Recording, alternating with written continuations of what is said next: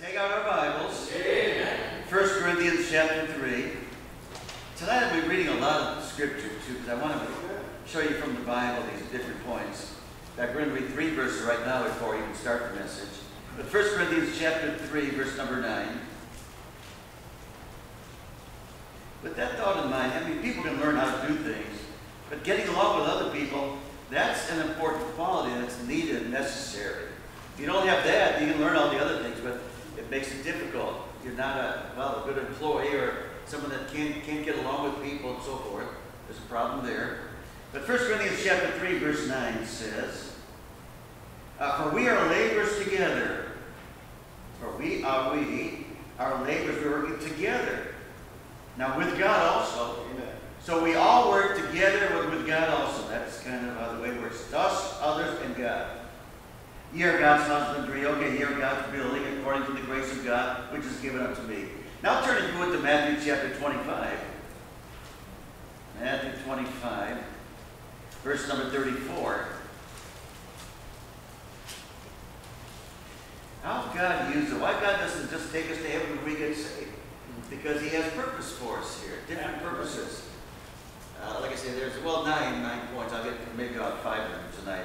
But Matthew chapter 25, dealing with this subject again, our relationship with other people.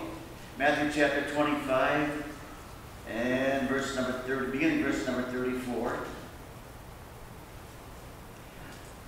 Excuse me. Then shall the king say unto them on the right hand, Come, ye blessed of my Father, inherit the kingdom prepared for you from the foundation of the world. The kingdom. For I was 100, you gave me meat. I was thirsty, and ye gave me to drink. I was a stranger, and ye took me in. Naked, and ye clothed me. I was sick, and ye visited me. I was in prison, and ye came unto me. Then shall the righteous answer, the kind of perplexed, questioning. Then the righteous answered, saying, Lord, when saw we thee an hungered, and fed thee, or thirsty, gave thee drink? When saw we thee a stranger, and took thee in, or naked, and clothed thee? Or when saw we thee sick, or in prison, came unto thee? They're saying to the Lord, I never did this. I don't remember doing any of this. Now, verse 40. And the king shall answer and say unto them, Verily I say unto you, inasmuch as ye have done it unto one of the least of these my brethren, ye have done it unto me. Unto me. And then he talks about the other side, to the other group. Heavenly Father, please help me as I preach tonight, talking about your purposes for us, Lord, in this world. And why you don't just take us to heaven. Don't just take us there, but there's reasons, purposes that you want to use us, even in this time, in this age in which we're living. Help me to preach, Lord. Please help me to preach tonight. In Jesus' name I pray and ask it. Amen. Amen. Now, if you would turn to 2 Corinthians chapter number 7. 2 Corinthians chapter 7. Still dealing with this subject. 2 Corinthians chapter 7 and verse number, beginning verse chapter 7. Get there, and once you get there, I'll tell you which verse to turn to. 2 Corinthians chapter 7, beginning verse 5. Verse 5. Notice the connection here. People working together, people together here. It kind of goes along with it. You have to look into it, think about it a little bit, but I see it here too. Paul was encouraged by other Christians. Paul was encouraged by other Christians. God blesses us, yes, but we need to be encouraged by other Christians. Other Christians should encourage us. In fact, we should be encouragement to other Christians ourselves too. This works back and forth. And that's what's happening here in 2 Corinthians chapter 7, beginning verse 5. It says, For when we were come unto Macedonia, Paul says, when we got to the city of Macedonia, our flesh had no rest, but we were troubled on every side. Without their fightings, they had their battles. Within were fears. Even Paul had some fears, fears about things going on, what was going to happen. Verse 6, Nevertheless, God, the Lord always makes a big difference. Now, God that comforted those that are cast down, comforted us. How did God comfort the Apostle Paul here? How did God comfort him? He sent somebody. By the coming of Titus. See, God comforts us through other Christians. God comforts Christians through other Christians. Amen. That's what happened here in verse 6. Nevertheless, God had comforted those that are cast down, comforted us by the coming of Titus, and not by his coming only, but by the consolation wherewith he was comforted in you. When Paul said how they handled Titus there at this church here, that comfort, that made him feel good too. This is a good church over there, wherewith he was comforted in you. So I was comforted by him, he was comforted by you. We're comforting each other here. That's one of the reasons we need each other. Amen. To comfort each other. Amen. When he told of us your earnest desire, your mourning, your fervent mind toward me, when Paul said he heard what their attitude was towards me, how that encouraged him, comforted him, helped him, encouraged him, so that I rejoiced the more. Because in verse number 8, then he continues on, now he had to deal with something very, very serious there. Had to deal with a situation they needed to change, they had to correct. And he was worried about, kind of stressed a little bit, worried about how they would handle it. What their reaction would be, what their attitude would be there. And when he found out everything is great at the church, and they handled it the right way, and everybody's getting along, he was so glad to hear that. He was so glad to hear that Christians are getting along there in that situation, because he did have to deal with some serious things. Serious things. Well, let's talk about that tonight now. I'm going to bring up probably 5. I can probably get to 5 points tonight. People's purposes. God's purposes for people. Point number 1, God uses us to teach others, to be teachers. 2 Timothy chapter 2, verse 2. 2 Timothy 2:2. Some people, I don't know if you ever thought about some basic Christianity things. Why do we have Sunday school class? Or why do we have a Sunday school time? Why do we have teachers? Now, I know we're down in kids. We don't have many kids at all. And you know how much that bothers me, too. But we do have teachers ready to teach all the time. Of course, I teach. Brother Jeffrey teaches at times. Brother Brown Powell teaches. Others may be coming up. They'll be teachers, too. We'll see how that works out. But teachers, we need teachers. 2 Timothy chapter 2, verse 2. That's a job for Christians, is to teach. Some people don't understand this, and they say, well, I don't need any teachers. I don't need the church. I'm just going to read the Bible. I can worship God by myself. I can learn by myself. I don't need teachers. Well, they don't understand what the Bible teaches, do they? They don't understand that. Verse 2, 2 Timothy 2:2, and the things that thou hast heard of me, Paul's writing to Timothy, among many witnesses, what you've heard me teach, the same commit thou to faithful men, who shall be able to teach others also. So we're to be teachers, learn how to be good teachers. Another verse that talks about teaching is in Titus chapter 2, verse 1. Turn there just forward a little bit. Titus chapter 2, verse 1. Beginning of verse 1. Teachers, we need to teach. And if God's called us to teach, logically that means there must be somebody who needs to learn. Imagine if you went to school and you were called to be a teacher, you went to some classroom in some school, and they already paid you some money, and you went there, and no students ever showed up. You know, that's a waste of time. That's not real. No, if God's called teachers, then there must be those that need to learn. Titus chapter 2, verse 1 says, but speak to other things which become sound doctrine, that the aged men, now here we go, aged. The word aged is going to be used twice here. One for the men, one for the ladies. But the men are to learn from the men, and the women are to teach the young ladies. Right. The aged. Don't take that as an insult. That's right. That's right.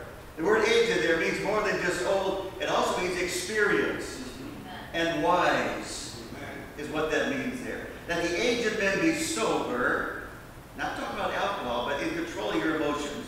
Yes. Grave, temperate, sound in faith and charity and patience. And now verse 3 talks about the ladies too. The younger ladies need to learn from the older ladies. Amen. Right. And ladies, I apologize again. You are called aged here.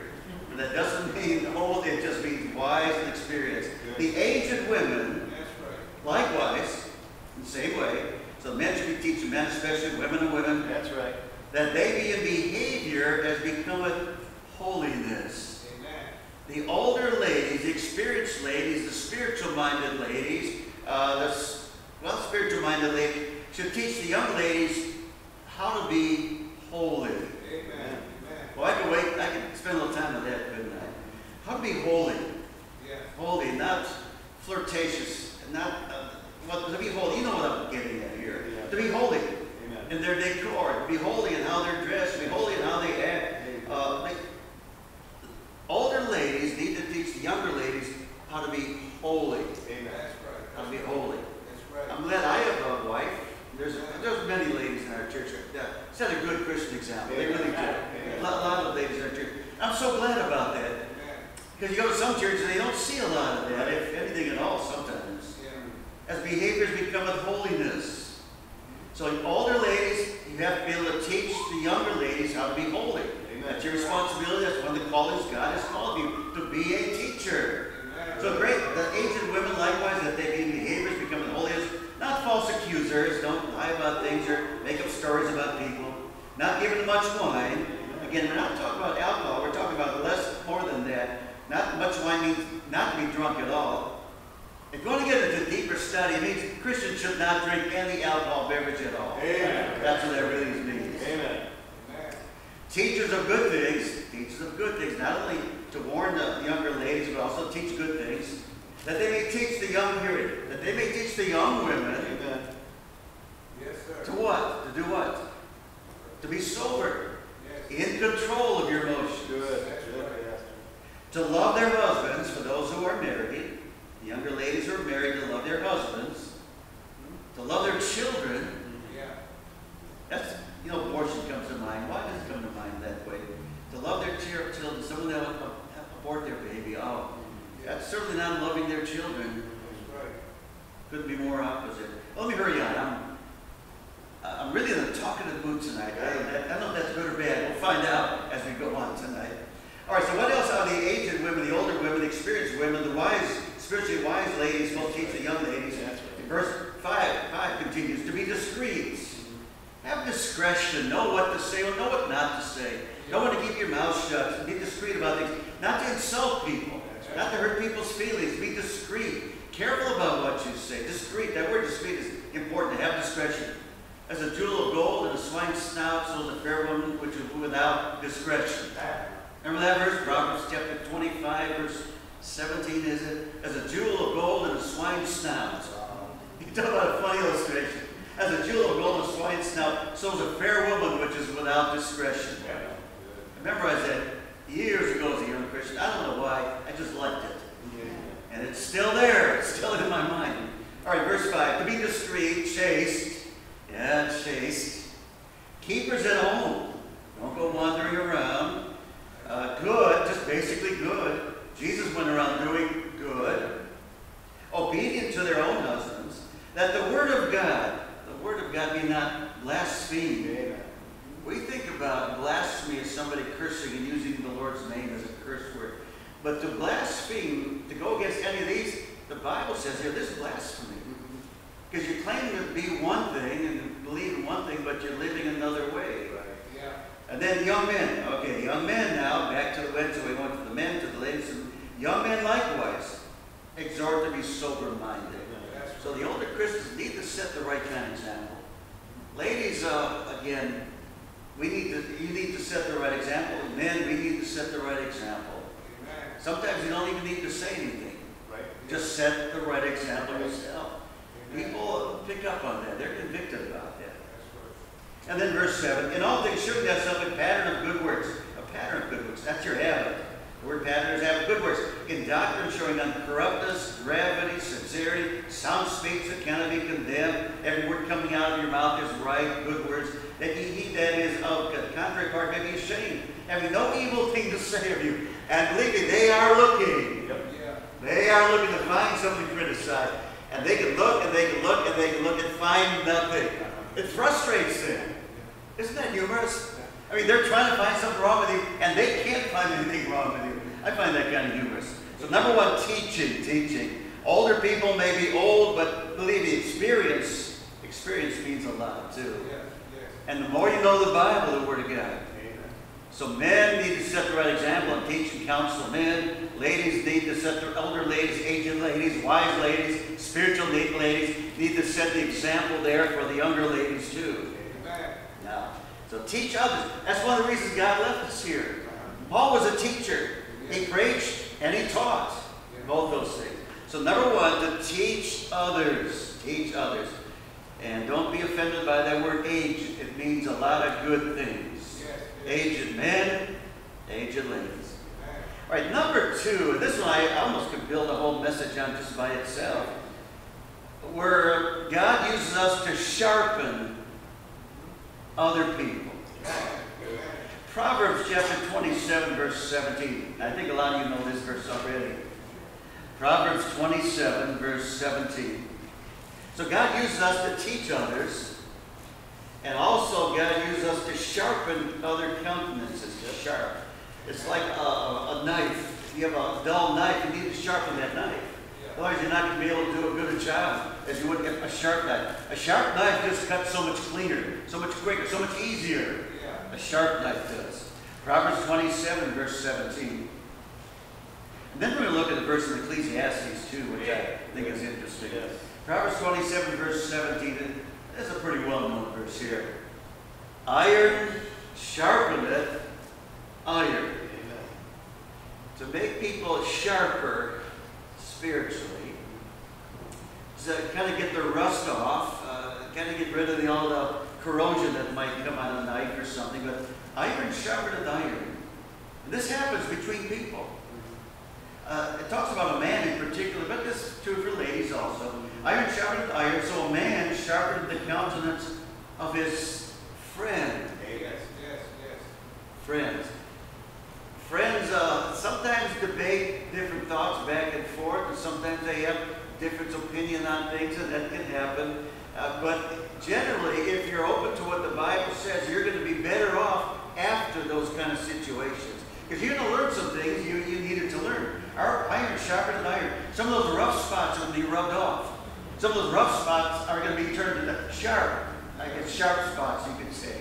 But iron sharpened iron. As a man sharpened the countenance of his friend. It's a good thing.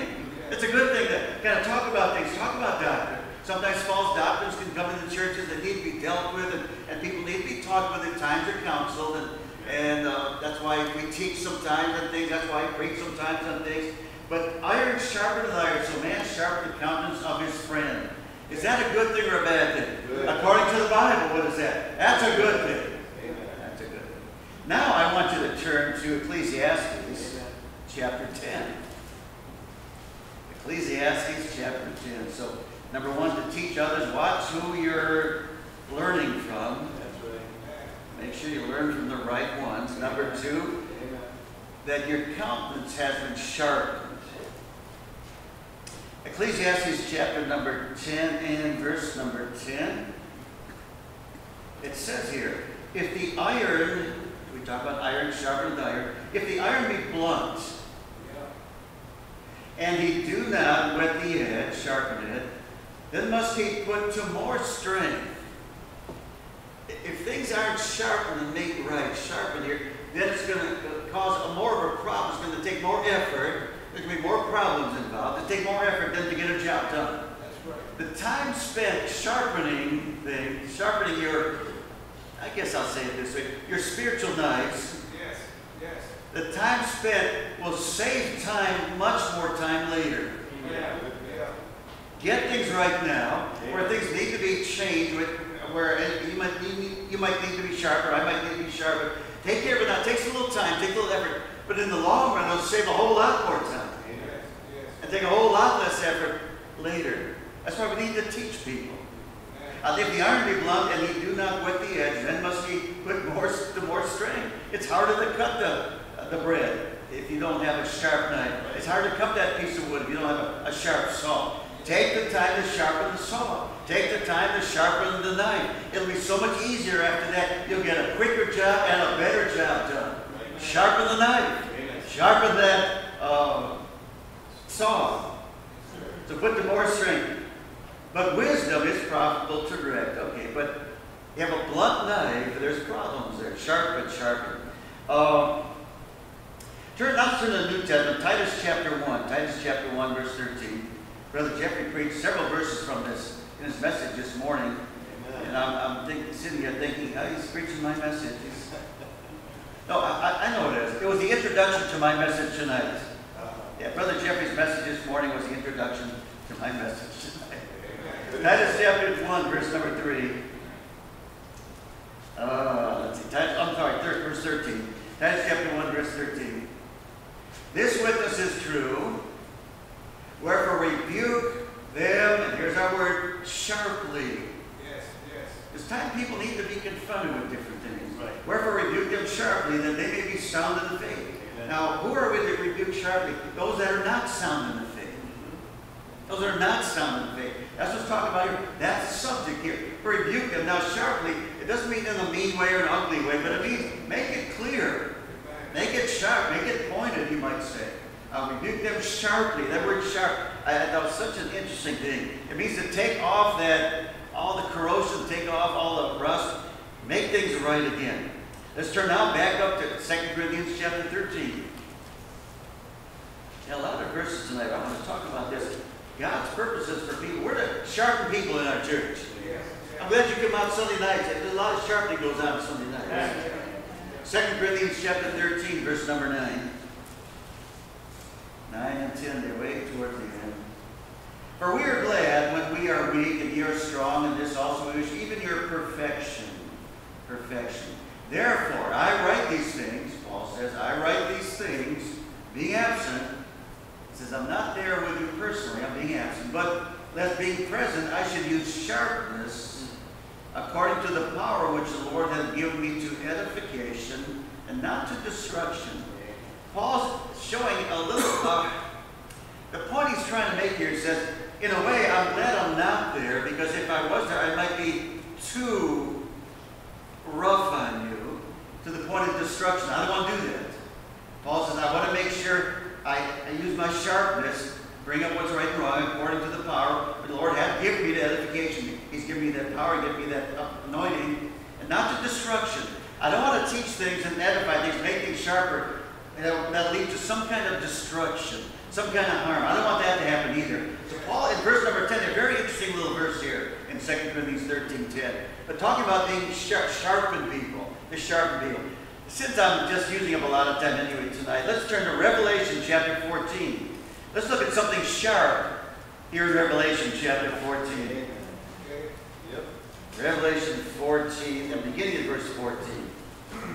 What could you be talking about, Pastor? What sharp That's right. thing is being used in Revelation 14:14?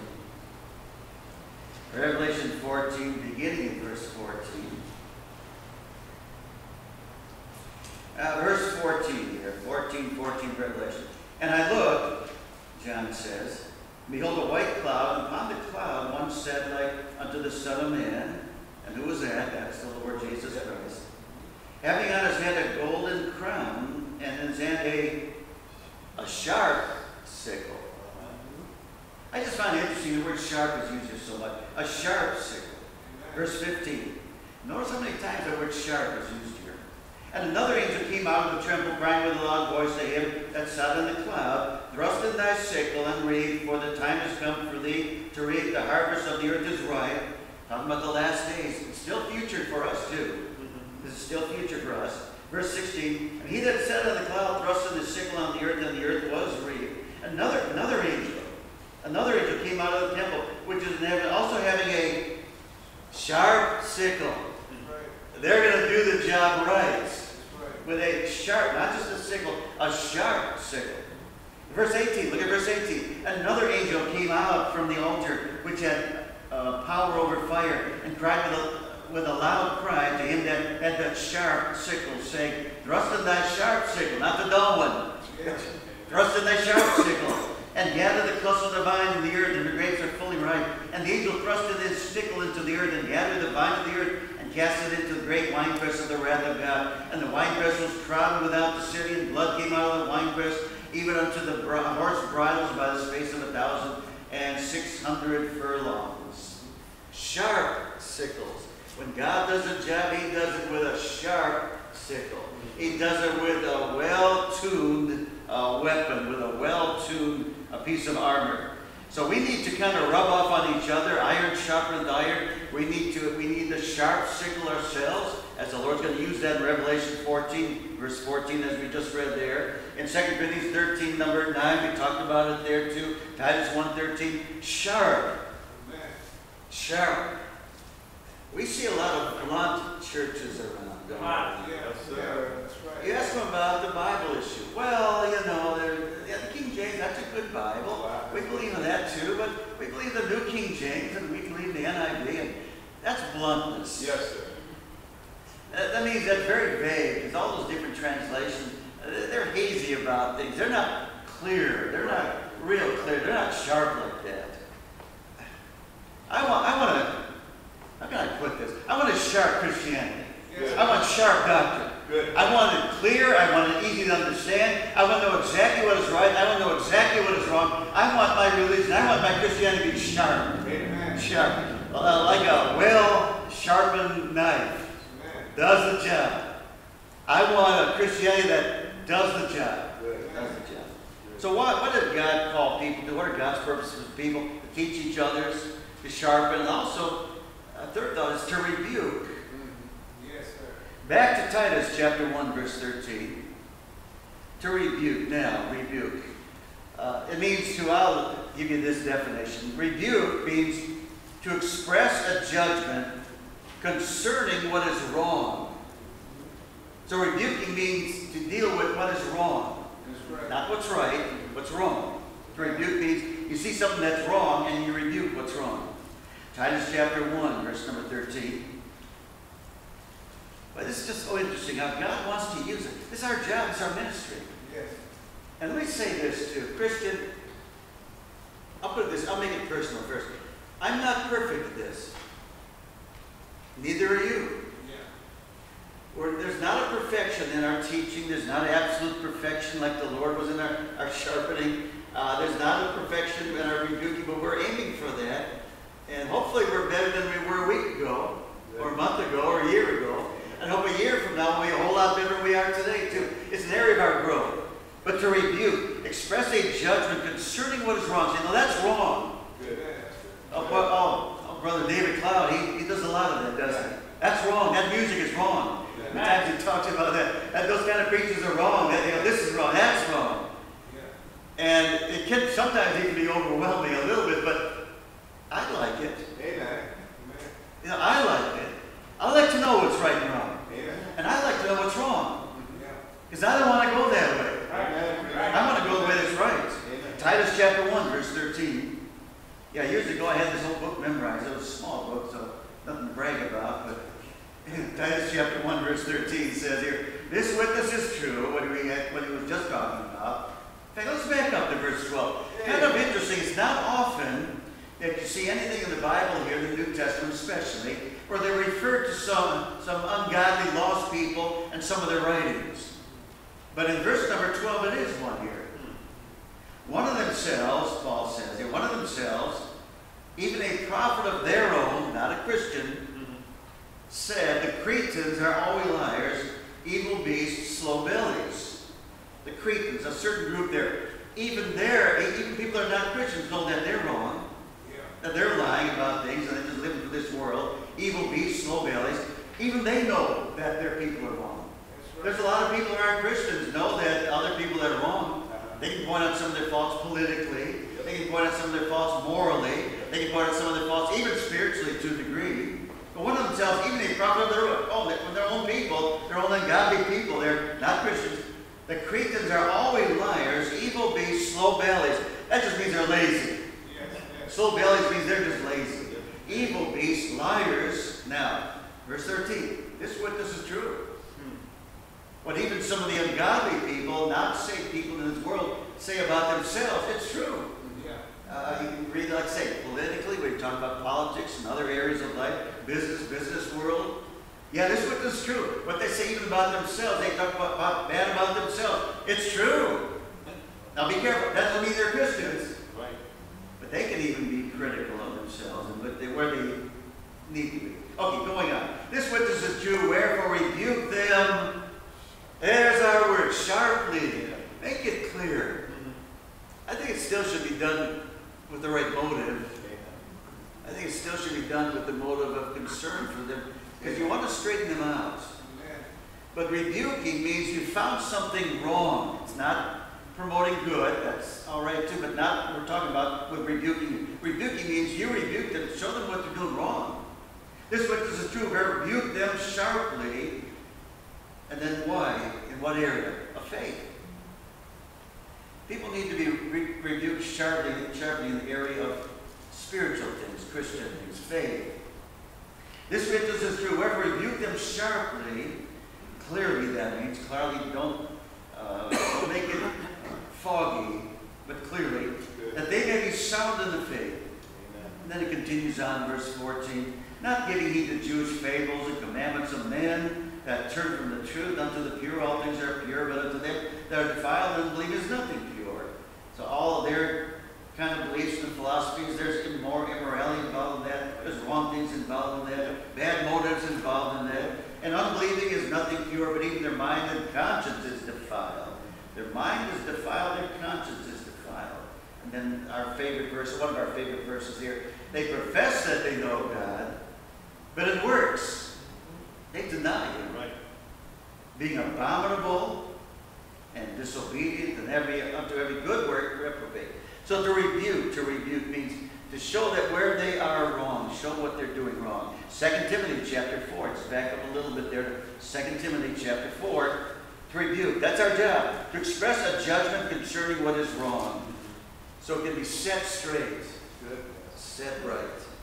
2 Timothy chapter 4, verse 2. It says here, preach the word, be instant, in season, out of season, reprove, rebuke, exhort, with all long-suffering and doctrine.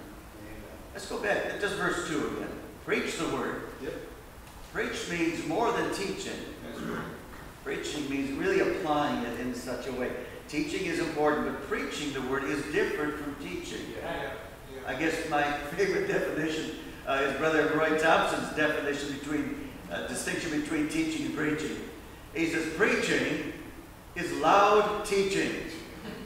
And I always like that definition. Preach the word, preach the word. Preach it like you're blowing, playing a trumpet, Preach the word of God. We're not just here in conversational tone. I want to see somebody get a little excited about, a little enthused about their own message. Well, if a preacher can't get excited about his own message, what does that tell you about him? Preach the word, be instant, in season, out of season. Means all the time. Doesn't matter how you feel about it. Reprove, a big rebuke. There's our word, rebuke. Exhort with all unsuffering doctrine. But we need to rebuke. I think it can be done tactfully. Right. I think it needs to be done with the right motive. But you know something? Even if it's the wrong motive, I think it's still all right. Does that sound strange? If people are doing something wrong, I want them to know about that. Amen. If they're doing something wrong, because wrong things never have good consequences. Right. Wrong attitudes never have right consequences. If you're doing the wrong thing, it's never going to lead to a good thing. Right. Right. There's no blessings, there's no positiveness about sin. None at all. Amen. So what God's purpose is for people, to teach other people, the men, the ladies, especially the younger ones, the new Christians especially, to sharpen each other's countenance, so we'll get things right, keep things right.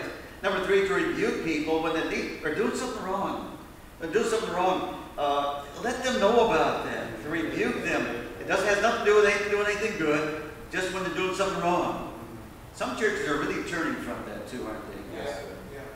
Let's bring up one more thought tonight here. The next one is to exhort. To exhort. It means to encourage, to challenge, to cheer them on, to exhort somebody. Since we're in 2 Timothy, just turn back to 1 Timothy, chapter 6 and verse 2. Now, Christian, this is for us. We're to do these things, and we're also to benefit from these things.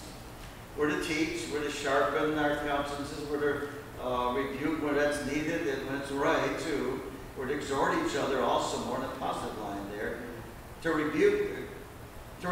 exhort means to rebuke in a positive direction. Yeah. To exhort means to rebuke, but in a positive direction. Kind of the opposite of rebuking. Now we're exhorting people to do what's right. So rebuke means don't do that. Stop doing that. Exhort means start doing this. Amen. Stop doing what's wrong. Start doing what's right. Amen. Rebuking and exhorting right here. 1 Timothy chapter 6, verse 2. And they that have believing masters, let them not despise them, because they are because they are brethren, but rather do them service because they are faithful and beloved partakers of them. These things teach and exhort. Teach and exhort. Teach people, exhort people to do the right things. Exhort them. So rebuking is saying, this is wrong, stop doing that. Exhorting means, here's what you need to start doing. To challenge them to go in the right direction. To rebuke in a positive direction. I thought that was an interesting definition. To rebuke somebody in a positive direction. That's what exhorting is. Turn to 1 Thessalonians, or back up to 1 Thessalonians chapter 2, and verse 11. Yeah, how God uses us. But it's a lot. I think about these things. Now, sometimes I can be overwhelmed with the responsibility, not just as a pastor, but just as a regular Christian. What God has called me to do, what God wants to use me, God's purposes for people. And I'm one of those people. Now, 1 Thessalonians chapter 2 and verse number 11. As ye know, well, let's back up to verse 10. Yeah, we'll just go back to verse 10. Paul says here, this church at Thessalonica, ye are witnesses. So you've seen this yourself, Paul says, and God also, how holily and justly and unblameably we behaved ourselves among you that believe. Verse 10, Paul says, you've seen it. You've seen my lifestyle. You've seen the way I live. God himself. Like people say, God is my witness. Don't ever say anything like that lightly either. Be careful of that. But ye are witnesses, and God also, how holily and justly and unblameably we behave ourselves among you that believe. And as ye know, how we exhorted and comforted, there's the word exhort, we exhorted and comforted and charged every one of you as a father doth his children. We exhorted, comforted, and charged. Gave the charge. Here's what you need to do. But they exhorted them to stop doing this, start doing that. Amen. God's purposes for Christians are to do all these things to each other. Yes, yes. God's not going to send an angel out of heaven to do these things. God's not going to cause the Apostle Paul to rise from the dead and come out to our church here and tell us these things. We're to do these things amongst ourselves here. Now, in the right way. This can't be misused. This can't be done the wrong way too. People can say, well, I'm doing this for your good. Be careful of that also, I know. But we're going to stop there tonight. God's purpose is for people to teach each other. Amen. To sharpen each other's countenance. When people start going the wrong way, to kind of sharpen things up. When it starts to get a little blunt. Yes, sir. Good. Like I thought this morning as I got up here after Brother Jeffrey preached a good message this morning. Amen. I got up here and we were talking about backsliders. I'd mentioned backsliding. And I thought, yeah, Lord, help those who don't know they're backslid. Right, yeah, right. To know they're backslid. Good. That's a sharpening there, isn't it? The sharpening. Number 3, to rebuke. Yeah, when they're doing something wrong that needs to be confronted with. Needs to be confronted with, rebuke, and then to exhort. But to encourage along the right way, too. The right way. So God's purposes for people, God's not going to do this directly. He's going to do these things through us. Through us as Christians. Heavenly Father, thank you. Thank you for your word. Yes. And Lord, the responsibilities here sometimes, Lord, to me seem overwhelming. I don't see perfection. I'm desiring that. I want to be better all the time, Lord, a better pastor, a better Christian, a better witness in so many areas. So Lord, forgive me where I've failed. Forgive us where we've done those things wrong too, Lord. And thank you for 1 John 1:9. But I pray now, we'll take these responsibilities and understand how important it is. Our influence and how you want to use us in this world. Thank you, Lord, for that great responsibility. Help us be worthy of us. Help us to be more sanctified and be more conformed to the image of the Lord Jesus Christ, who is perfect in all these things. So Lord, just bless now as we have a time of invitation. We have a time of singing and prayer. Maybe even someone walking the aisle this evening, too. We pray for that. So please bless now. Use this special time also. In Jesus' name we pray and ask it. Amen.